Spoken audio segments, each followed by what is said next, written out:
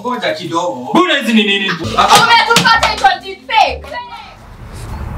Disputes arising from the sale of land emerge from the lack of consent from the property owners.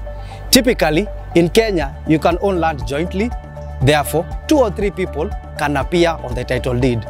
Therefore, when seeking to buy land, it is important to get consent from all the owners. Here at Fanaka, we sell land that we own, and therefore the transfer process is seamless because the land ownership is defined.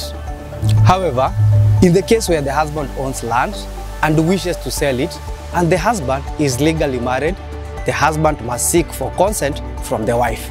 This is called spousal consent.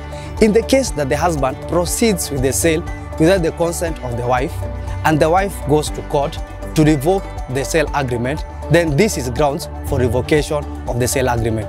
That is why it is important to conduct due diligence. Karibuni Fanaka. Fanaka Real Estate, your ideal real estate partner.